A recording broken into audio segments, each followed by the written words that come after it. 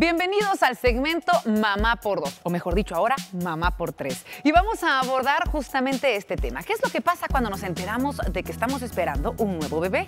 Si lo estábamos planificando, seguramente nos preparamos por mucho tiempo. Pero si les cayó de sorpresa la noticia, vendrán muchísimas preguntas que hoy podremos responder.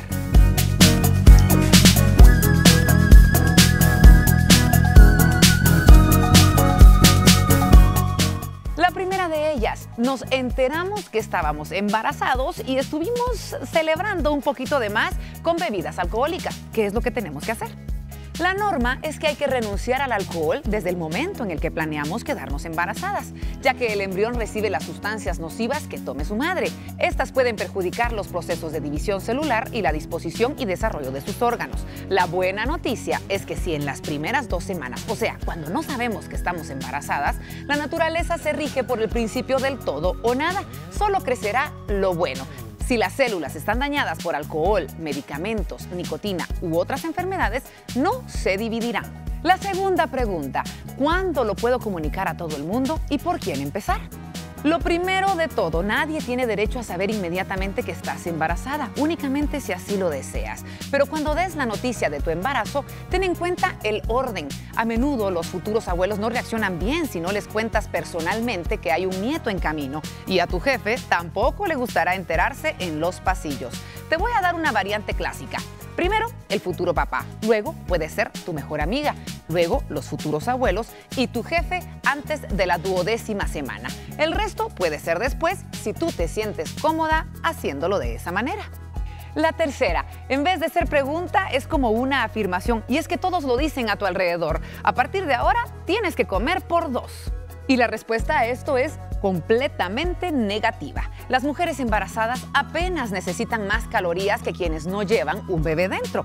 Solo hacen falta aproximadamente 180 calorías más, lo que aporta una rebanada de pan, por ejemplo, con quesito o una fruta. Pero para muchas embarazadas ni siquiera esto, puesto que disminuyen el ritmo y se toman, con mucha razón, más pausas en su vida y así quemarán menos calorías. Conforme va avanzando el tiempo, nos llegan otras interrogantes. Por ejemplo, si estoy en los primeros meses de embarazo y aún no tengo tanta pancita, ¿por qué me siento tan cansada? ¿Te quedas dormida antes de que empiece las noticias o dejas a las amigas en el restaurante después de un plato de pasta porque ya no aguantas el sueño?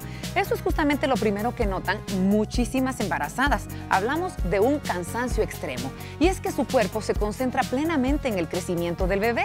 Eso obviamente va a restar muchísima energía. A menudo, al comienzo del embarazo, la tensión sanguínea es bastante baja, lo que también te quitará mucha energía. Es completamente normal y hazle caso a estas señales que te está pidiendo tu cuerpo. Los primeros meses sabemos que son característicos de muchas náuseas. ¿Y qué es lo que pasa si crees que no te estás alimentando bien?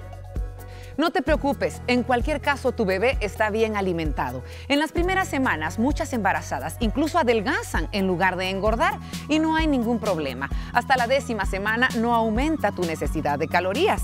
Por supuesto, es importante que comas con normalidad en la medida de lo posible, aunque te siente mal. A muchas embarazadas le va bien con las verduras, con las frutas, que alivian la acidez de estómago y te van a llenar.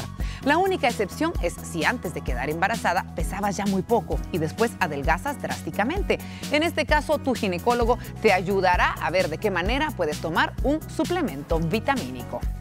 Estas son algunas de las primeras interrogantes que nos llegan al enterarnos de que estamos esperando un bebé. Soy Verónica de León Regil y te espero la otra semana con más información en Mamá por 2.